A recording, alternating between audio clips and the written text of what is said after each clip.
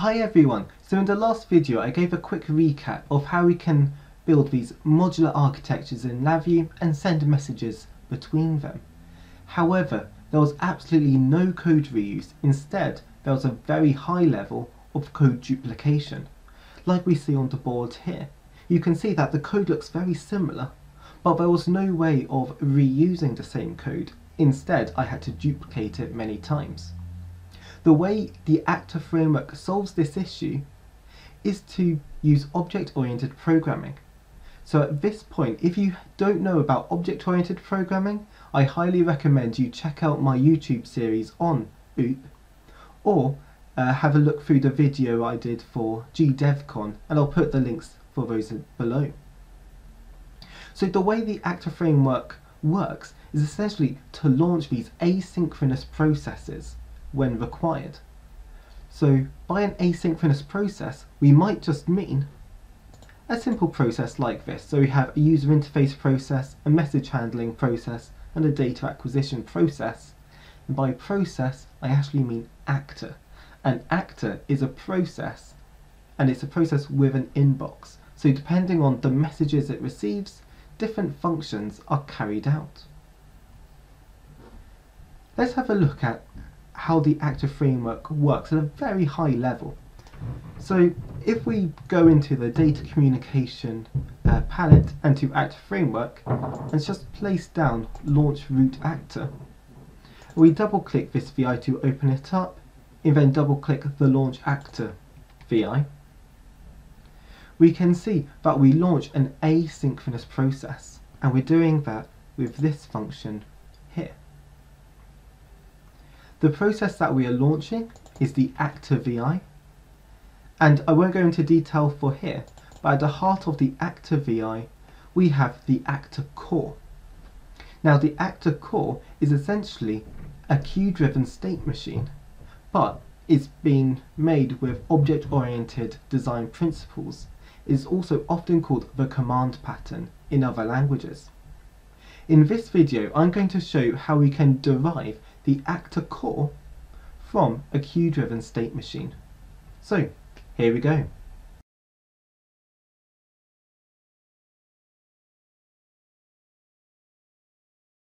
Okay, so we have a queue-based state machine here which uses application data and sends it around the individual states using shift registers. Those individual states are essentially methods, so we could use object-oriented programming to convert those individual states or methods and the application data, because after all a class is just a custom data type and the methods that interact with that data. So let's create a couple of classes here. I'm going to create a counter class. I'm also going to create a standard class and a complex class. The counter class is going to be the abstract class, which has an initialize method and an increment method. The child classes of standard or complex can then override the increment method. So that's what I'm doing on the board here. Now if you haven't seen my YouTube series on object-oriented programming, I'm going to link that below, and also a talk I did at GDevCon about object-oriented programming. So I highly recommend you watch those videos before continuing on here, because the Actor framework is heavily object-based. So now that we've created those classes, what we can do is delete that application data that's currently initializing our shift register and replace it with the concrete implementations, so the complex object or the standard object. Just to represent how the user could change between those two objects, I put in a simple select function here and a front panel control. So once we've wired all that up, we could change what we have in that case structure into different substates to the methods. So what we're doing here is deleting the increment innards of that state and putting in our method. And depending on which class the user chose, so complex or standard, a different implementation may be used. So we'll change it for initialize and for increment. Thinking along the same lines of different data types causing different functions to execute, let's have a look at our messaging system. In our queue, when we output data, we want a different case in our case structure to execute. Now to me, that's a lot like an object causing a dynamic dispatch VI to change implementation. So why don't we create a message class, and if we have a top level message class that has a dynamic dispatch do function, then child classes could override that do function or that do method.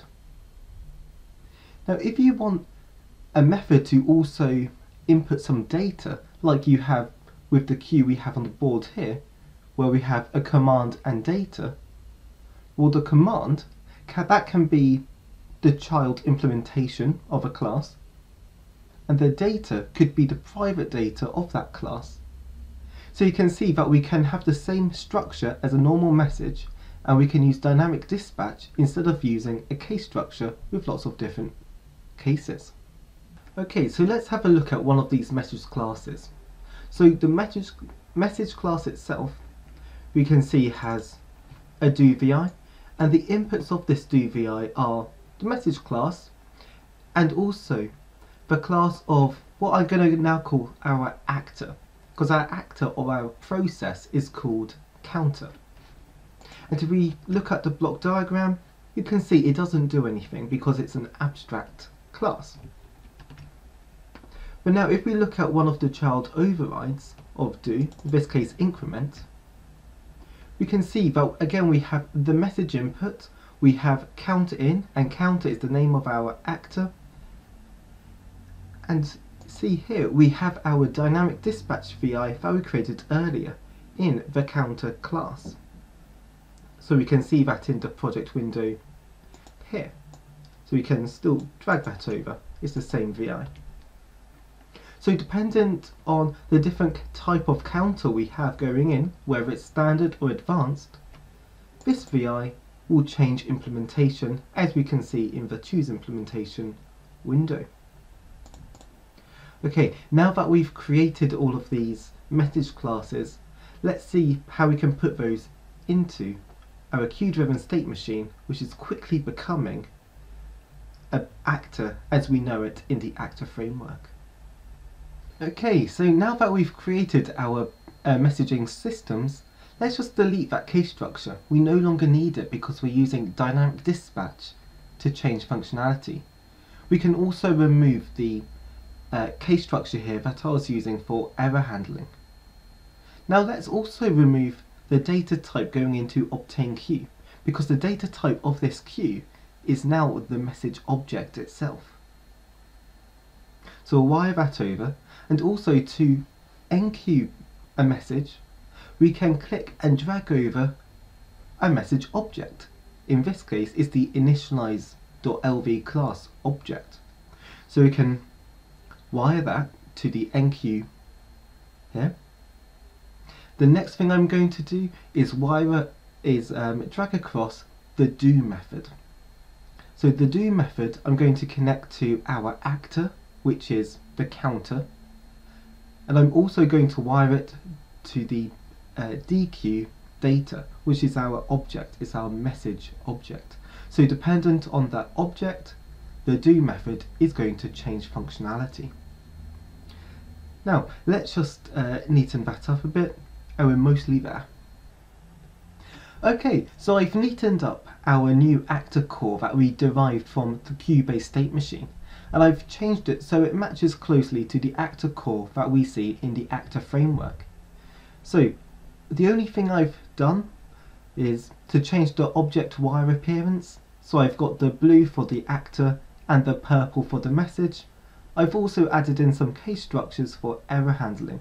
So we have a case structure around the do method for our messages, and we have an error handling section as well.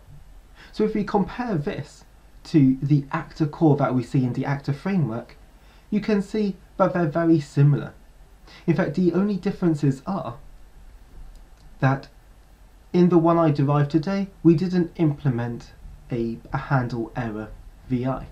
Now the handle error VI would sit inside here, But in Actor Framework, the handle error VI, we look inside, simply looks at all of the errors, and if there is an error, then it stops the actor. And the other thing that we didn't implement was stop. Now stop in Actor Framework is this VI here, and inside this VI we have a stop call, which is a dynamic dispatch VI which you can choose to override.